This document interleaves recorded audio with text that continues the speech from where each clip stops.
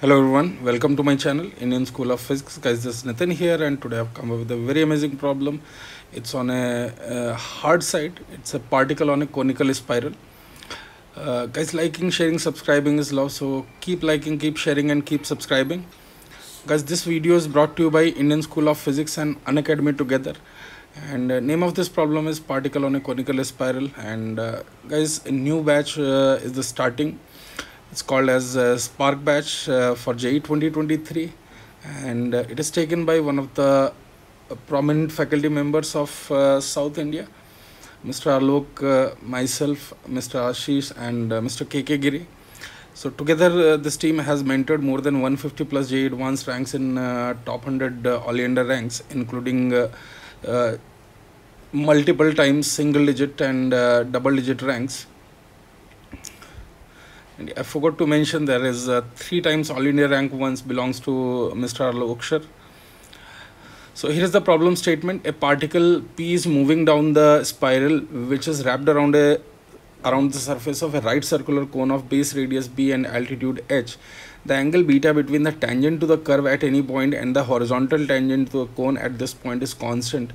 Also the motion of the particle is controlled so that d theta by dt is constant. Angle theta is shown in the figure. Determine the expression for the radial acceleration of particle at any theta. So here is the diagram. You can see this particle is moving inside this cone in this spiral, but its motion is restricted in such a way that this angle, its rate of change is given as constant. That means its omega of this circular motion as seen from the top is d theta by dt, which is a constant. So we'll take omega as constant for this.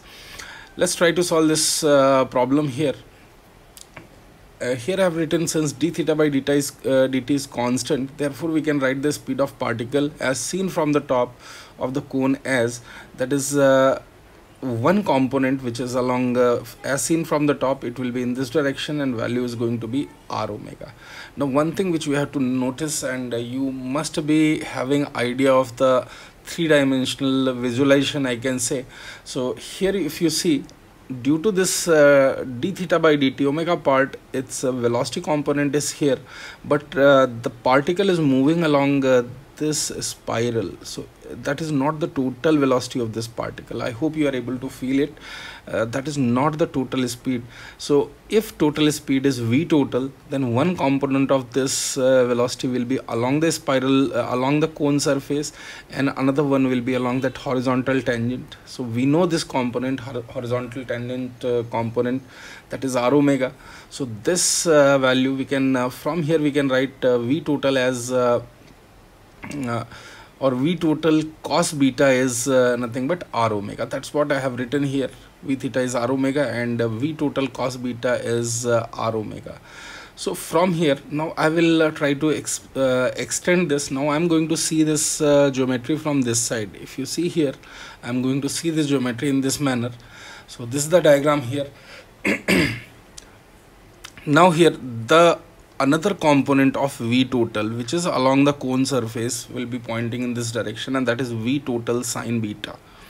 And one component of this is along z direction, which is reducing the height h. You can see from here its component in this direction is reducing the height h, so I'm calling it as vz. And there is another component which is reducing this vr, which is reducing this radial component of velocity, which is reducing the radius r here. So v total sine beta I can write as r omega tan beta by using the previous equation. So now this vr is going to be r omega tan beta, its sine alpha component I have written here, and this vz is going to be r omega tan beta, its cos alpha component. All right.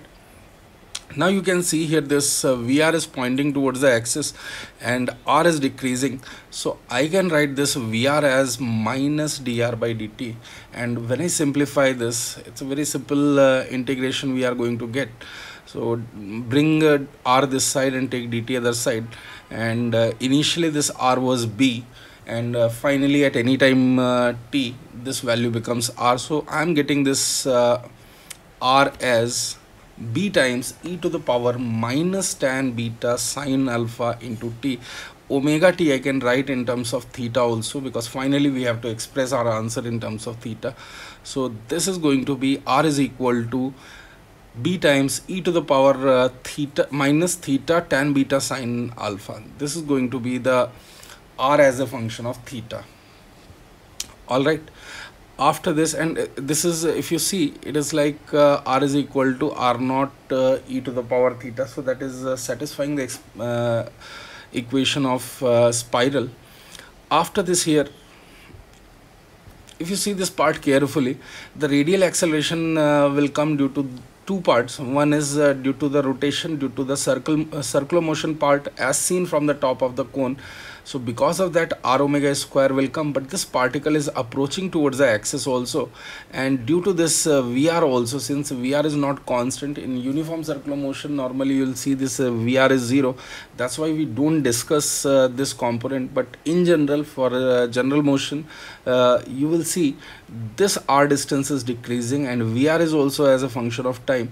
Therefore, due to this Vr also, one component will come in the towards the axis, you can say. So we can see here r is decreasing. Yeah, these are the expressions here. Vr is r omega tan beta sine alpha. This is constant, this is constant, and this is constant.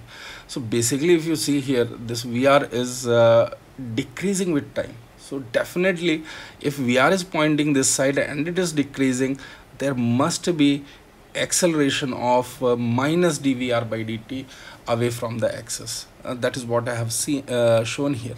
And another one is due to this circular motion towards the center, r omega square part will come. So overall I can say this radial acceleration should be r omega square minus magnitude wise I am writing dvr by dt in this case, and that will be towards the axis. Now these are the previous results we have derived here. I'm not explaining these terms. You can go back and you can see.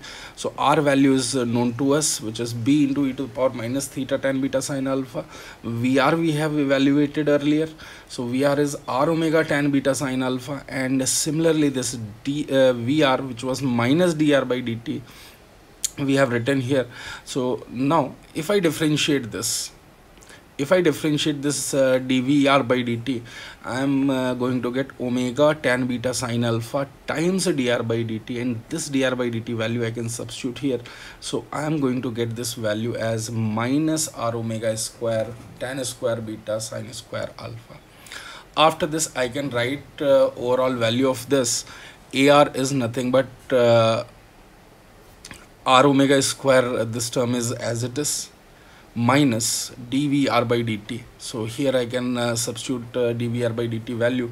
So r omega square I can take common, and this will become 1 minus tan square beta sine square alpha towards the axis. Then I can substitute the value of r, which I have calculated here. So finally this radial acceleration expression is coming as b omega square e to the power minus theta tan beta sine alpha 1 minus tan square beta sine square alpha, where omega is d theta by dt and alpha is tan inverse of b by h. So this is going to be the final answer for this problem. Guys, I hope you have understood this problem and the logic behind it. The main part was resolving the velocity vectors, because in 3D the visualization is slightly difficult, but I hope first crucial part of this problem is this step. So if you are able to imagine this, that this velocity component is given to us in the problem, and another velocity component is along the surface of this cone, and then resolving all the velocities here in 3D, that is second crucial part in this problem. So I hope I could explain and I could do the justice to this problem.